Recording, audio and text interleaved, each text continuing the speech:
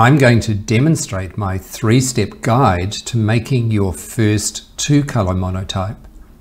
I use this method with my students aged between 9 and 13 years as their first monotype experience. It's a great beginner's activity because it generates lots of excitement and ideas for future prints. And my students love it because it is so tactile and it has that special wow moment as each student pulls their print off the ink.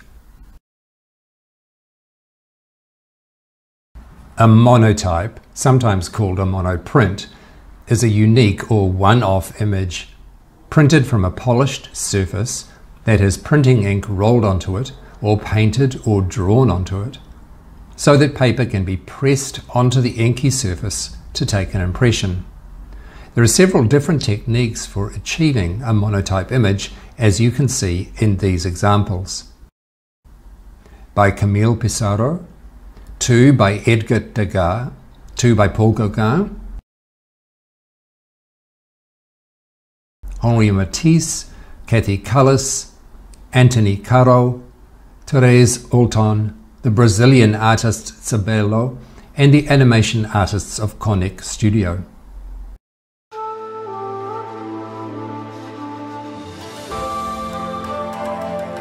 Here's how I get ready by creating a drawing. I'm going to do an image that just is very roughly like this. So first of all, what I need is some white paper, and I just use a black marker pen. Marker pen is great, better than pencil, because the thickness of the lines is similar to the thickness of the lines that you'll be able to achieve in the Monoprint. And then I'm going to use, as you can see, yellow and orange. So I've got some marker pens here. Now the other piece of paper that I need is the paper that I'm going to be printing on, because with 2-color we are going to prepare this by putting the color area in first. Now this is how it works. So first of all, I'm going to very simply, because it's easier, put this sun shape in the middle. That's going to be there, and then I'm going to maybe have these haystacks here and some lines suggesting a field. Those are going to be white, this background's going to be dark, and then a horizon here, and maybe some other trees in there, something like that, and more of this ground here. Maybe some marks in the sky. So that's going to be where my picture is, and the reason I'm doing the sketch here is because I need to cut this area out. But before I do, I will lay my piece of printing paper over the top of that, and you can see through it. And now I'm going to color this area here. And what I'm going to do is color a larger area than the drawing. So I want some overlap, because this will make printing easier. You'll see how this will work. So that's the area I'm going to use. Let's have a much stronger color yellow in that area. Fill this in. Because it's thin paper, I have to be careful that I don't press too hard and that I don't get this paper too wet with the marker pen, because that could just tear a hole in my paper, and I don't want that. So I'm going to create kind of a swirling, spirally sun or planet in my sky. And I think I might also give it some texture, maybe with a red Sharpie pen here. Quite a fiery, magical sun in there. Okay. So that's the paper that I'm going to print on. So I put that aside, and what I do now is I want to cut this shape out. And the reason I'm cutting this out is we're going to use this when we're printing to mask off the ink so that we get our colored sun showing through in the print. So you can see that in this, I've masked off an area with white paper. I'm masking off the area here. So those are the things that I need to prepare and get ready before I start using the ink. I need an area of ink here that I'm then going to draw into. So the things I've got to use for drawing just some wooden cutlery, some wooden skewers, and some cotton buds.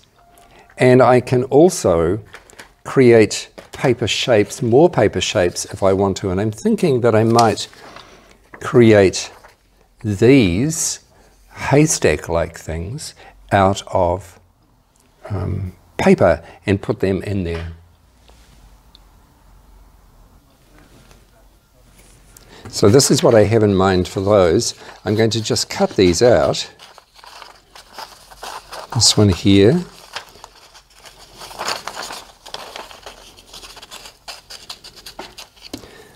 And then I'm just going to give them a bit of texture as well.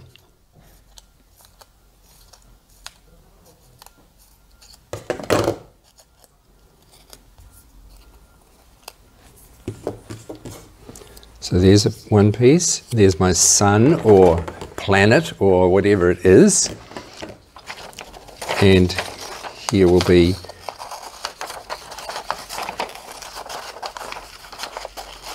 the second haystack.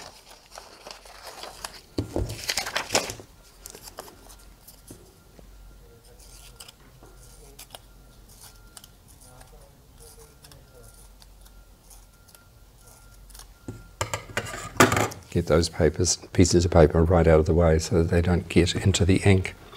Okay, there I am. So now, this is the area I'm going to use. So I just estimate how much I need there, the size of that area, put that paper aside, and now I work with my roller.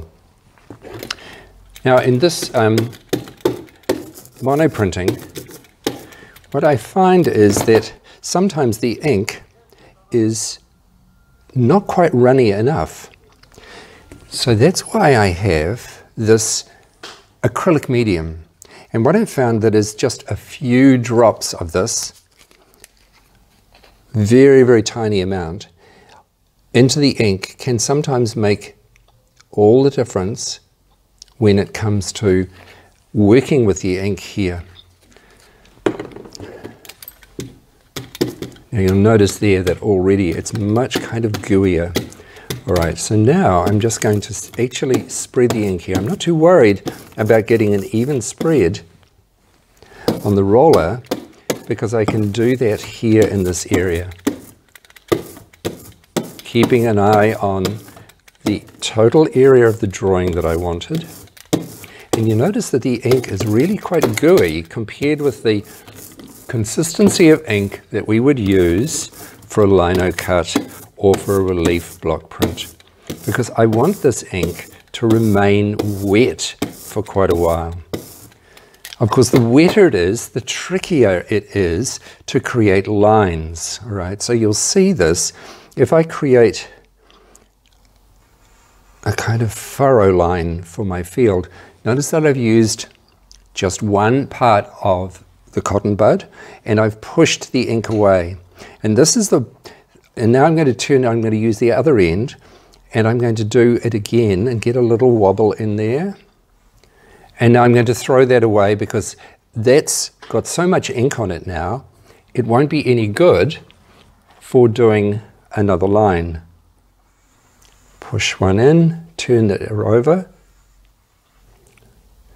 and see that already if I move it from side to side,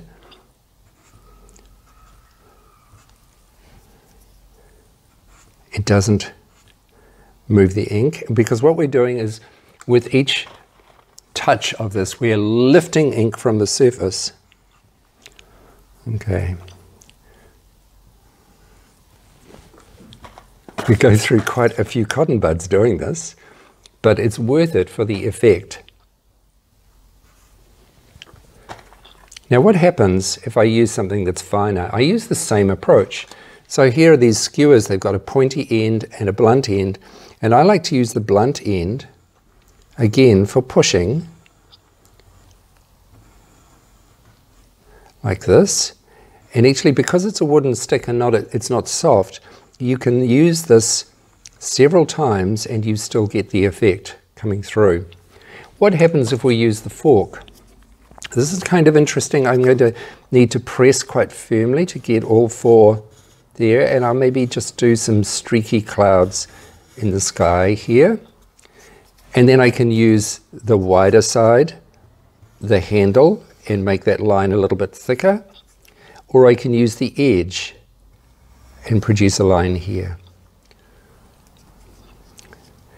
Now I wonder if I'm going to just be a little bit tricky and create a kind of a shadow effect. So I'm getting some ink on here, and I'm going to put a shadow there, and another shadow there.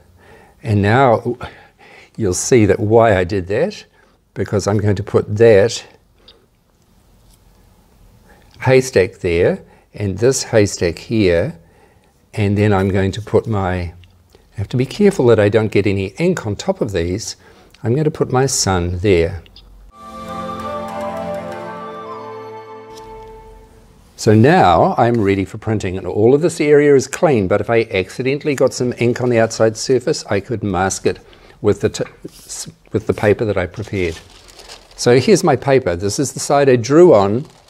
So I'm going to turn that over, and then I have to be very careful that I know where that masked area is. And there you see it.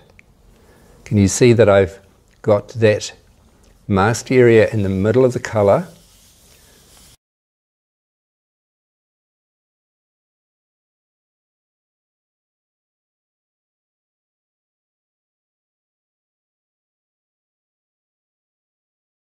Okay, now, do you think we're ready? Let's see what that print is like. I think we've probably got quite a good impression. So here it is. Here's our monoprint. A simple, quick way of doing a 2-colour monoprint. What do you think? Is that something you would like to try?